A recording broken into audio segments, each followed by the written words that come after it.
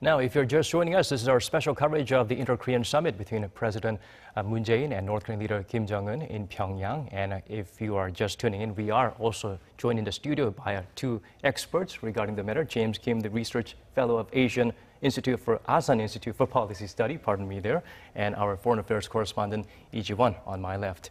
Now, Ji-won, let's start with you. First of all, do remind us of the significance of the main building of the Workers' Party where the summit is being held.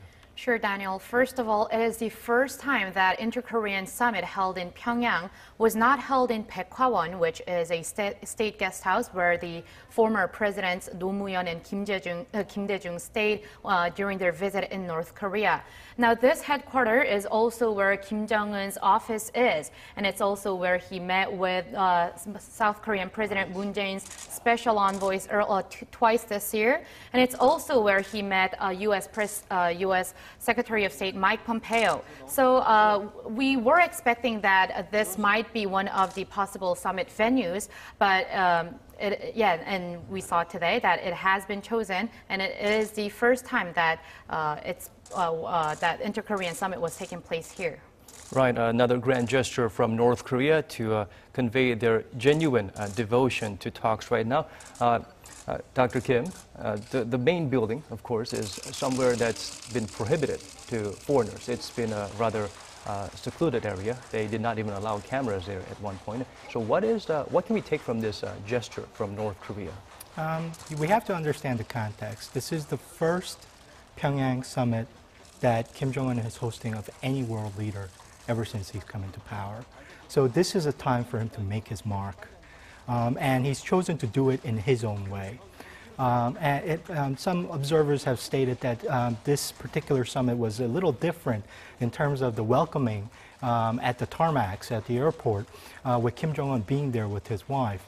That wasn't the case in 2007, but it was the case in 2000 with his father taking on President Kim Dae-jung. So this is the first world stage performance for Kim Jong-un at his backyard. And he wants to make his own mark that is unique and that is uniquely Kim Jong-un. And I think he did that by making this grand gesture. And there were a lot of firsts here, largely because this is the first summit. So we shouldn't read too much into it, but at the same time, we should also be cognizant of the fact that Kim Jong-un is taking this very seriously. Right, this is a great opportunity for him to let the world know, perhaps for some level of legitimacy of his regime as the world is watching. The latest from Seoul was this just now, that after the second summit is over, we'll learn the overall results, so don't jump your gun and expect anything out of us just yet. What can we learn by reading into this statement from South Korea? Well, two things. I think that the debriefing by Mr. Lim Jong-suk a day or two ago and by all the other officials coming out of the Blue House is that denuclearization is going to be front and center. It is going to be very important. It is part of the agenda, but it is also that it's not clear whether that issue is going to get resolved here and today. So I think the exact statement was that this is a blank. This question is a blank as far as how it's going to be resolved at this summit. So to some extent, tempering expectations, but at the same time trying to say that Blue House is making every good effort to try to move forward in a positive way on these issues. Right, emphasizing that we're on it, but it's not going to be easy. Right, Ji-won, turning back to you again, the Baekwawon State Guest House is a very important venue as well. It's not a very unfamiliar sight to South Koreans and those who have been following previous summits. Could you tell us more about the significance of this venue? Sure, like I said a while ago, it's where the two South Korean presidents stayed during their visit to North Korea in 2000 and 2007. And it's also where Mike Pompeo, U.S. Secretary of State Mike Pompeo, stayed in July during his visit in July. And a lot of other high international leaders also came and stayed in this state guest house, namely the Madeleine Albright, the State Secretary in 2000, and Japanese Prime Minister Koizumi Junichiro, and that he also held his first North Korea-Japan summit in Baekwawon. And the name Baekwawon comes from 100 Flowers Garden. It's because there are hundreds of different kinds of flowers planted in front of the buildings there. And it's not really open to people, it's only open to important figures like world leaders. But yesterday we heard that some of the media crews that went to North Korea for the live broadcast were welcome to stay at the Baekwangwon guest house. And so it was also something very significant at this summit. Another sign of willingness to make drastic changes by the young North Korean leader there. Now, there's a clear-cut difference between the first summit between President Moon and North Korean leader Kim Jong-un back in April 27. Back then, it was pandemonium when the first contact was made between the two. Even this time, while they were exchanging cheek-to-cheek embraces, the response has been rather subdued. So we can tell this is more about the two leaders saying, it's time to get down to business rather than another meet and greet.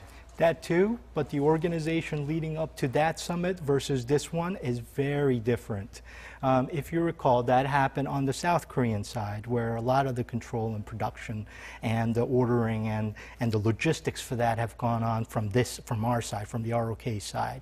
For this particular summit, it's North Korea taking the lead role. And so it's a little less staged, a little less drama, right?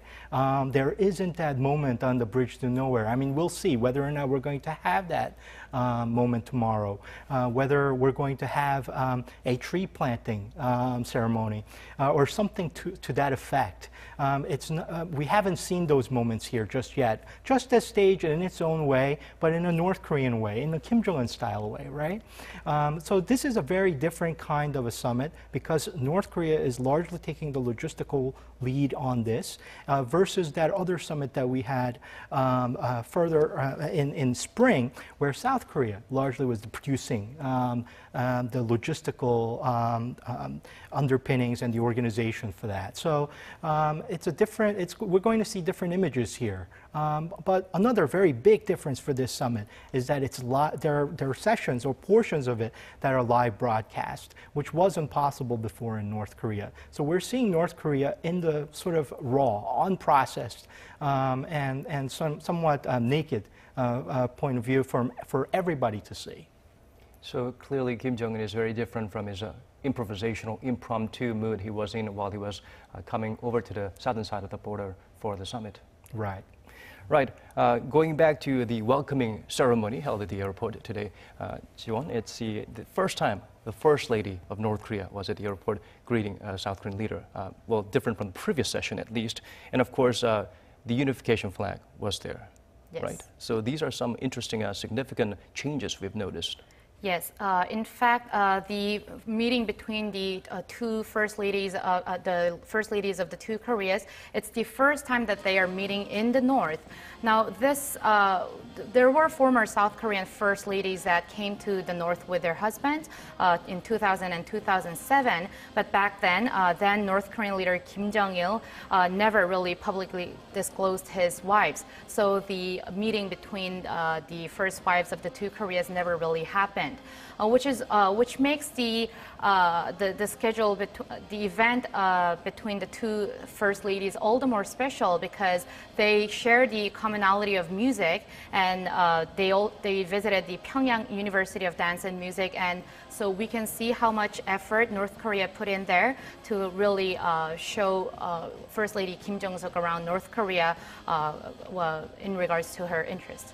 Right. Turning back to you, Dr. Kim, the soft diplomacy between the two first ladies, that's something that we can expect to see some major changes in from the previous meetings between the two leaders. In the initial maiden summit, not much was covered except for the fact that they were there. Yeah, so I'm kind of curious as to what we're going to get today and tomorrow as the First Lady tours. I think there's a children's hospital visit that she has in store. And some of the other visits that we're just hearing about now. So it'll be very interesting to see if these kinds of interactions lead to yet another dimension in the inter-Korean relations that go beyond just the two leaders. And we'll have to wait and see how that turns out.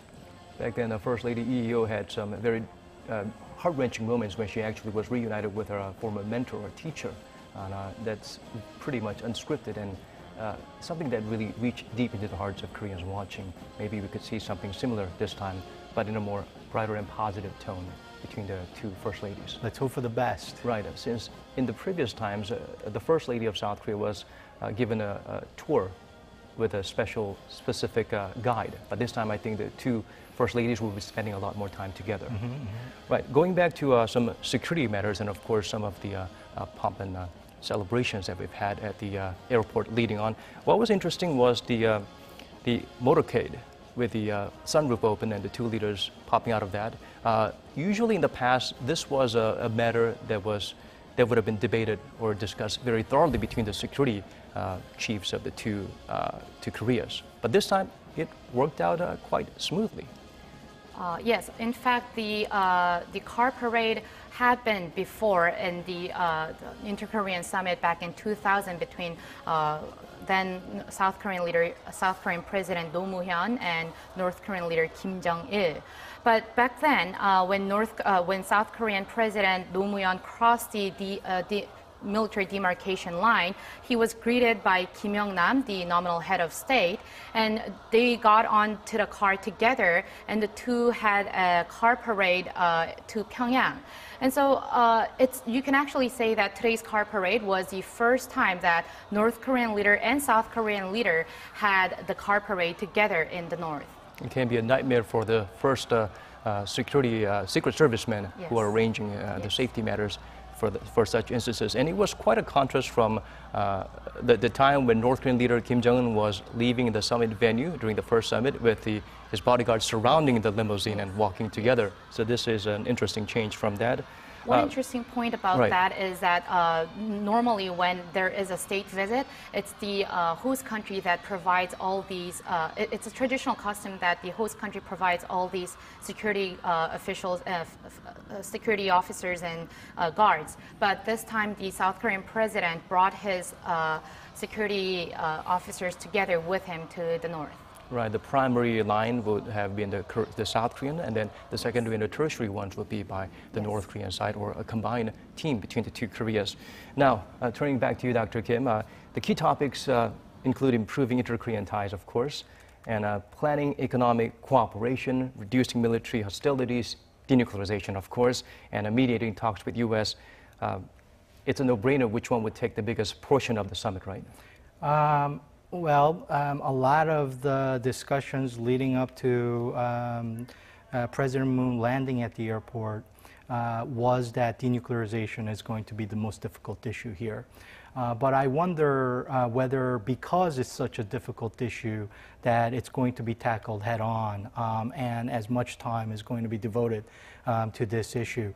And there are two reasons for that. One, the issue itself is difficult, and two, the issue needs to be tackled in coordination with the United States. So, right, Professor Kim, we're just getting some feeds from North Korea. This is Ji-won. Would you care to explain the significance of this venue? This is the headquarters of the North Korean Workers' Party. So this is where the summit was held. Yes, for the first time, and it's where North Korean leader Kim Jong-un's office is. We've also seen this place a couple of times through the Korean Central News television. Yes. Right. It's quite vacant at this moment because this was probably for a PR shot there, but Yes. It'll be a lot more lively, and I believe more reporters will be surrounding it once the two leaders are done with their summit and they step out of that venue. We are looking forward to hearing more about what has progressed between the two leaders during their talks. As we were discussing, Dr. James Kim, denuclearization would be a rather tedious topic to just jump head on. Many are expecting that to be the core topic, but it's not going to be easy. I don't think it's going to be easy, and largely because the topic itself is difficult, and secondly, as I've said before, that it needs to be handled in coordination with the United States, and that player is not at the table. So of the three topics, which is the most likely topic that the two leaders are going to spend the most time on? Probably on the issue of peace and confidence building measures, because that's the only issue where the two leaders do not have any constraints, and where the two leaders can make some measurable progress in terms of actual action and outcomes. Economic cooperation, obviously without the sanctions being lifted, that issue cannot be tackled head on. So again, the two issues that the Moon administration has made the sort of the central underpinning of their inter-Korean relations, economic cooperation and denuclearization, probably largely going to be an issue that both leaders will say, we have a common understanding on these issues and we'll move forward on them, provided that these other issues get handled in coordination with the United States. While we're waiting, we have this matter on reducing military hostilities and tensions, and we can do that by upping the confidence-building measures on the peninsula. We've already seen some moves on that on these issues, right? So, for instance, on opening of the liaison office in Kaesong. So we're going to see more of that, and we'll see them in ways that we haven't talked about it before. So we're looking forward to probably tomorrow when the statement comes out, there's going to be some really, really measurable outcomes on that front. But on these other fronts, I'm somewhat skeptical, but hoping for the best. Right. We are hoping that they can focus and get some tangible results on achievable goals step by step at this point.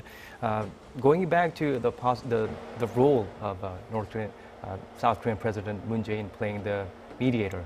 It's a tough job, of course, and just as President Moon and his team may be ready to try and help North Korea and the U.S. Meet halfway, it's possible that North Korea has already prepared ways to respond to such suggestions. Right. North Korea may have some suggestions about what they could do to push ahead on the issue of denuclearization so that the U.S. can make its own compromise on their front. But I think North Korea is looking for President Moon to largely advocate on their side for their position, that the U.S. needs to really make some concessions here that will allow them to move forward on denuclearization. So the end of war declaration would be one way to do that. The other, obviously, is to try to get some partial sanctions relief, if it's at all possible, if not complete sanctions relief. Again, whether any of this is possible, we'll have to see, because President Moon, right after this summit, is going to the UN General Assembly meeting in New York, where some of these issues, including international sanctions, can be discussed. So I think that the timing is really good for President Moon and also Kim Jong-un to set this up for sanctions relief of some kind. Right, and we're looking at the footage right now coming in. It's at the Workers' Party headquarters, and it looks like President Moon Jae-in is signing a guest log. North Korean leader Kim Jong-un left a message that implied that they want to meet again soon, and possibly something similar is being written by President Moon Jae-in and North Korean leader Kim Jong-un posing for photos and constantly exchanging pleasantries, and who knows, these kind of small talks might lead to something more substantial in the long run. And also present at the venue was, I believe that was Kim Yo-jung, right, Ji-won, the North Korea's Deputy Director of Propaganda and Education Department of Workers' Party of Korea, and also the sister of North Korean leader Kim Jong-un. Right, we'll have more details about what specifically was written by President Moon Jae-in on the log later on. We did just get updates that the talks did wrap up at 5:45 p.m. They like to get it done on the dot, apparently, and we'll be receiving some more updates on what may have been discussed and what may have been produced during the first talks. And of course, in Korea, there are a lot of idioms that talk about the first round is just a warm-up, and it takes more than a couple of rounds to get things hammered out and done to produce solid results. Now, as we were discussing just now, Professor Dr. Kim, the likely request from North Korea to President Moon Jae-in as a message to the U.S., what could they possibly be during this session? Well, like I said, some kind of concession from the U.S. on the war declaration part, so that Kim Jong-un can then convince his cadre that they should press forward on denuclearization in a meaningful way, or some partial or complete sanctions relief. There's also some of these other things that South Korea can do, aside from these two things. And one is obviously cultural exchanges and more of them. Some kind of community-based social exchanges, separated families, more get-togethers among separated families, and also other kinds of confidence-building measures that don't go over the international sanctions, and so that South Korea and North Korea is now violating the sanctions regime. So we'll have to wait and see how this all pans out tomorrow, but I figure that there are lots to talk about. Part of the reason why there are two sessions set aside for the two leaders today and tomorrow for really in-depth discussion on these matters. Right. Originally, usually in the past, there were one summit sessions between the leaders, even if it's a three-day event. How do you perceive this positive turnaround? Do you expect more summits being held than the initially planned two sessions? Well, it'd be really nice if we had more, but for now, all we know is that there are going to be two rounds of summit. Two rounds of talks between the two leaders.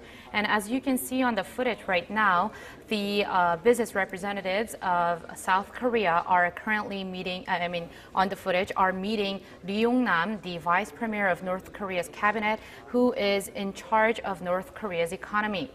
Now, to tell you more about these business representatives from South Korea, there are a total of 17 of them, making 1/3 of President Moon Jae-in's special entourage.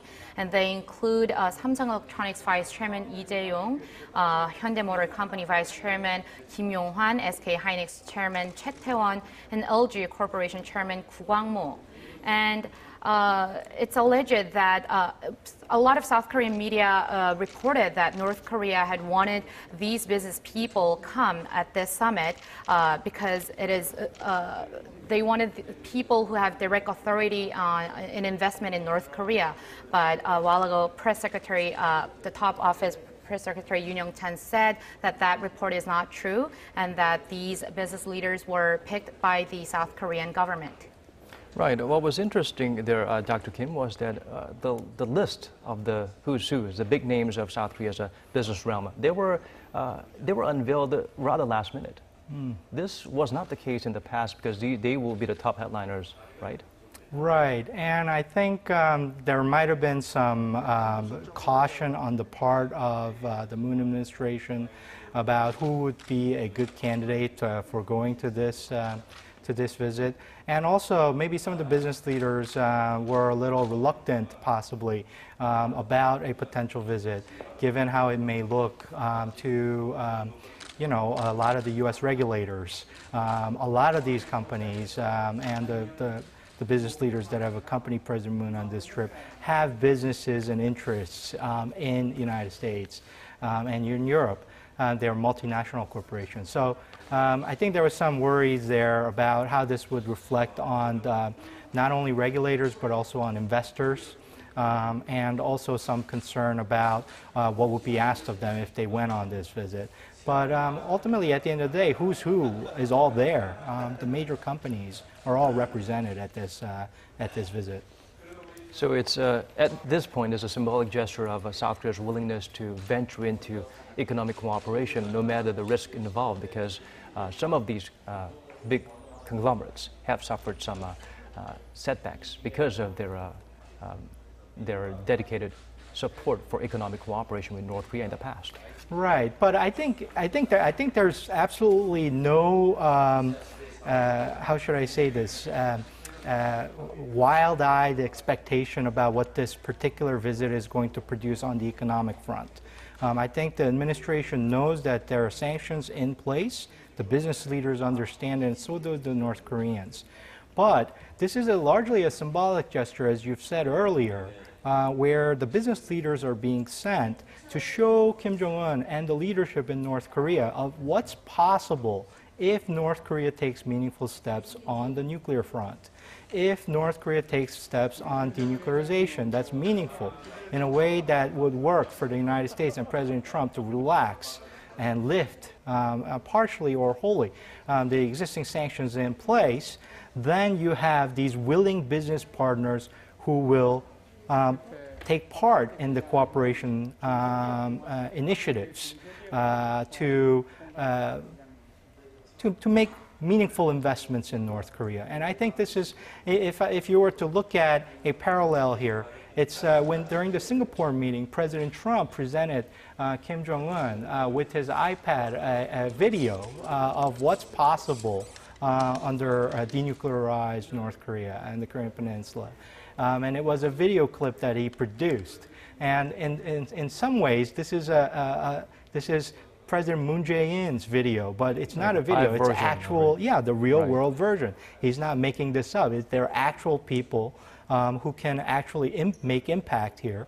And he's brought all of them to North Korea. So it's a big statement from President Moon to the leadership in North Korea and Pyongyang. Right, for North Korea, right now the stumbling block, the biggest stumbling block is, of course, sanctions at this point. It will open up doors in a number of ways. Is the U.S. too fixated on sanctions and pressure? Donald Trump seems to believe that it's the only reason that changed North Korea 180.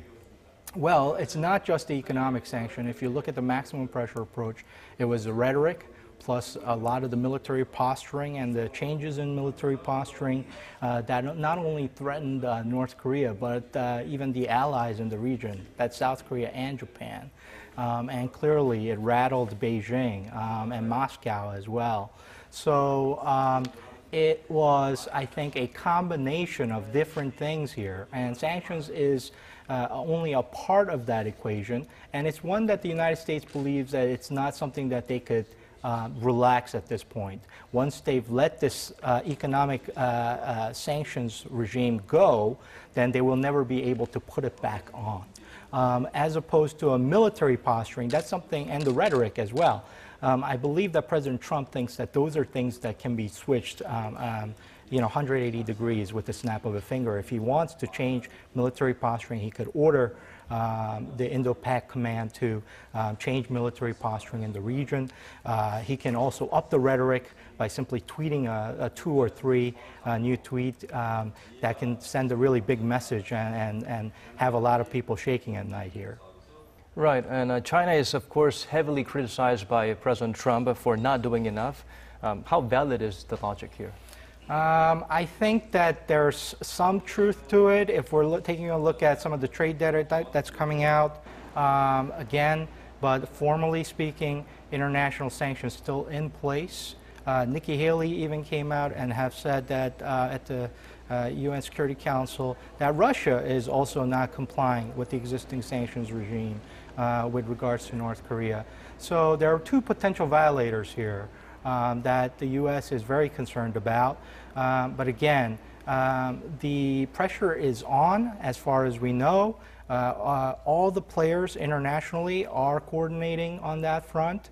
And until North Korea changes and makes measurable, takes measurable steps on the denuclearization front, I don't think the U.S. is going to let its foot off the pedal on that issue. Right. Is it unrelated to Washington's frustration with Beijing over other particular matters? Yeah, I mean, clearly, trade is a very important issue here, and North Korea is just one of those cards. And at the moment, it's not as in your face. President Trump clearly focused on trade issues and bringing about a more balanced trade relations between China and the United States. But if Beijing isn't cooperating on that front and he's not getting results, we may see some changes on other fronts, namely North Korea and Taiwan. So we'd have to wait and see whether or not he changes his position on these issues because of trade-related matters. But for now, he's learned to separate the two, and he's kept them different. He's kept them separate. But again, that can change, and it's difficult for me to say when and if that will ever happen. Right. Right now, as we speak, we are seeing a footage of South Korean, North Korean delegation, the ministers meeting and shaking hands. On the right is Kim Yong-nam, the nominal head of state and the president of the Presidium of the Supreme People's Assembly of North Korea. And shaking hand is the culture minister, Do Jong-hwan. Yes, and she is the Minister of Land, Infrastructure and Transport, Kim Hyun-mi. And he is Kim Yong-chun, Minister of Oceans and Fisheries. and he's Kim Jae-hyun, Minister of Forest Service. So in this this group of special entourage were mainly comprised of government officials and ministers of the South Korean government, along with the, I believe, the political leaders. Right. Yes. Initially, the political leaders, they did not respond quite immediately, especially in the opposition bloc, and thankfully, a few more lawmakers were joining in this trip up north. Yes. It would be better if the opposition could have been a part of it. And of course, interestingly, the finance minister was left behind for a good reason. Yes. Because he's much needed. His services are much needed here in South Korea at this point. Right. So the North Korean official you see on the right, Kim Young-nam, he's also a significant figure because he was the first to greet the two South Korean presidents who came to North Korea for these summits in 2000 and 2007. He is one of the elders with plenty of experience of seeing and witnessed a lot of ups and downs and changes along the way, which is the reason why President Moon Jae-in held a meeting with senior officials with just as much experience in inter-Korean affairs for their insights and, of course, to share his resolve in terms of what he's prepared for this summit. Mm-hmm.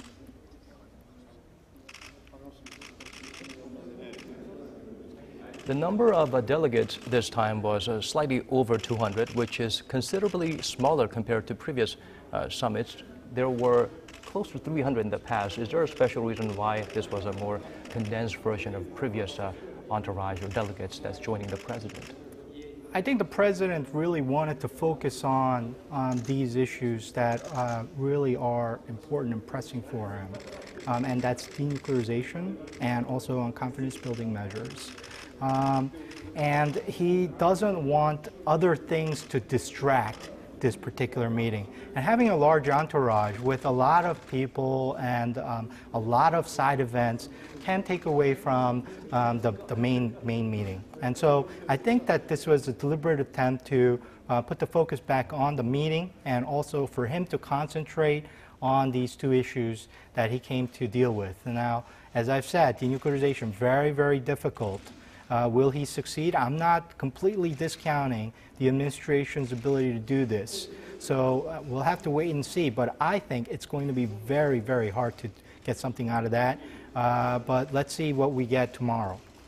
Right. It's going to be a very tedious process. We are curious to find out what the Moon administration has prepared to try and soften the tension that's building up between Pyongyang and Washington.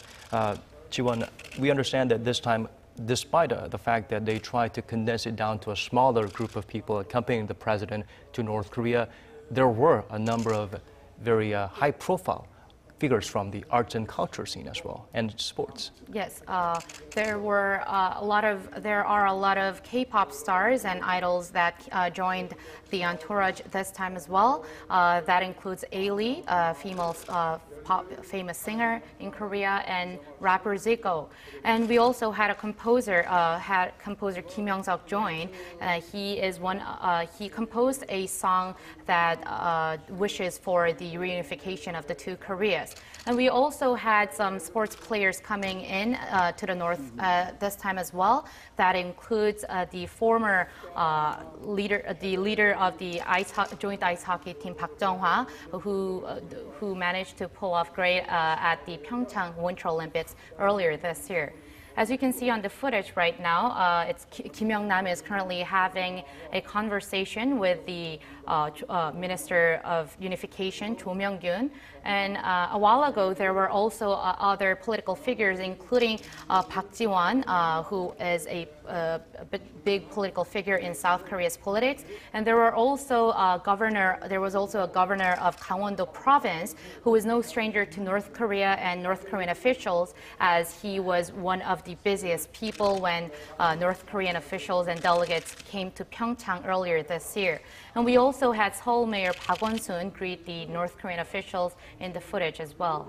Right. This is the first time for South Korea's Foreign Minister Kang Kyung-hwa to be crossing over to North Korea. There must be a certain degree of significance in her participation this time around.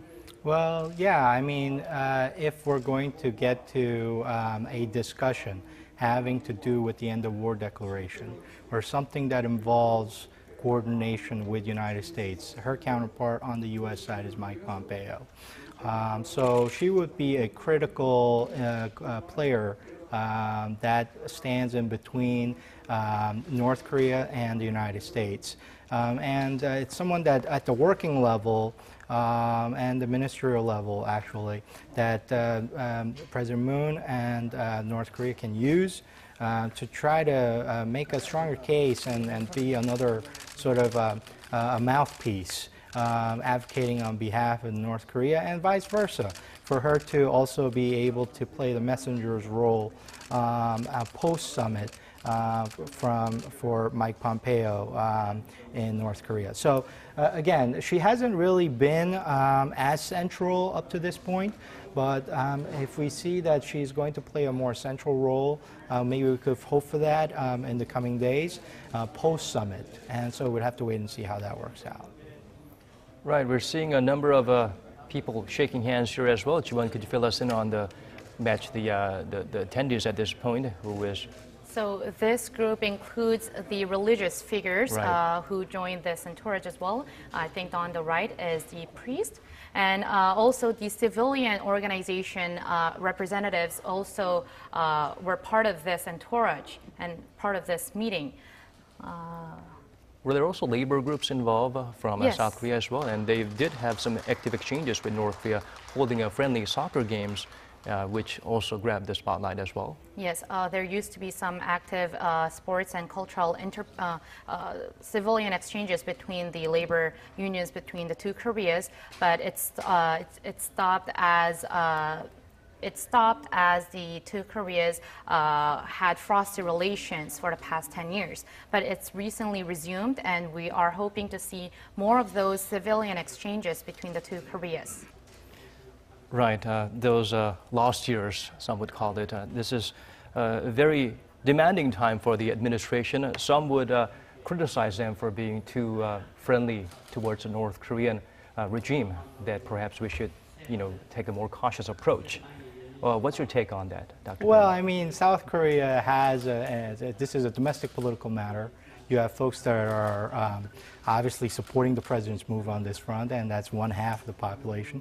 And there's the other half that seems to be more opposed. And we see them protesting in front of the embassy these days. And it's a smaller contingency, obviously. But again, this is what we are supposed to see in a healthy democracy. Difference of opinion and ability of people to have these difference of opinions, whether, and for people to be able to vote on these issues and also to be able to speak out on these issues. It's not surprising at all to me that we have some groups that are supporting the president, some groups that are opposing it at all. Right, so far the destruction of facilities or the gestures from North Korea, they haven't been received warmly from the U.S. Because many experts know they have plenty more expendable facilities and equipments that they could dismantle for show. So how much of a sincerity can be grabbed from North Korea's recent gestures, or how much more of this would be a valid message from North Korea to the United States? I think, we can't not downplay what North Korea has already done. We can't completely ignore that, okay? So these are steps, but the steps that would really matter and convince some of the skeptics in the Trump administration and also around the world would be a full accounting of all the fissile materials and all of the facilities in North Korea, coupled with some kind of a verification regime or scheme where you would allow inspectors to have unfettered access into North Korea to do, to check on that list whether or not there is a full accounting of the WMD, the nuclear materials that the North Koreans have suggested. And it doesn't only include the nuclear weapons. There are other WMD capabilities that the world and the United States and South Korea we're all concerned about, and that's both biological and chemical weapons as well. So there are many, many things that North Korea can do to assure the international community about the seriousness on this front. And it would have to go beyond the steps that they have taken so far. And clearly, the key word here is verification. Would we be able to verify whether or not these facilities have in fact been destroyed? Would we be able to verify whether or not these facilities have actually closed? And that requires an independent third party to go in and make some sort of an expert assessment about these changes.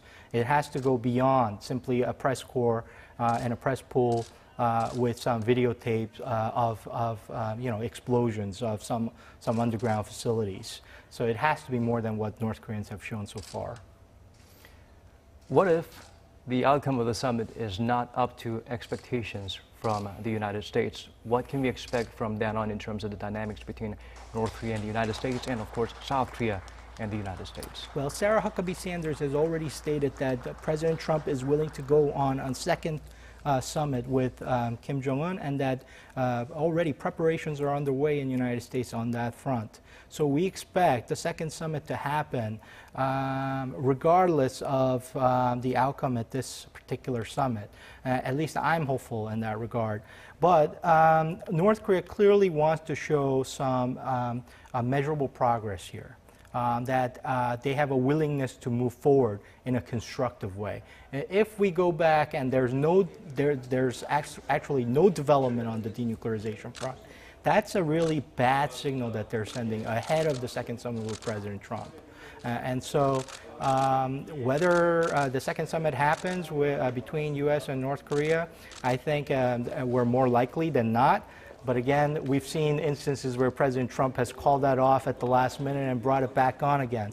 So it's very difficult to predict, but at the moment, U.S. positioning, posturing here on the diplomatic front is that they are willing to go ahead with the second summit. And they expect positive results at this summit as well. So barring any surprises tomorrow, I think we're in a pretty good place at the moment. Right, whatever outcome we have, it's going to be a catalyst to what was inevitable in terms of the summit between Donald Trump and North Korean leader Kim Jong-un. Right, before we wrap things up, Ji-won, could you give us a brief recap of all that's happened since the summit was ongoing?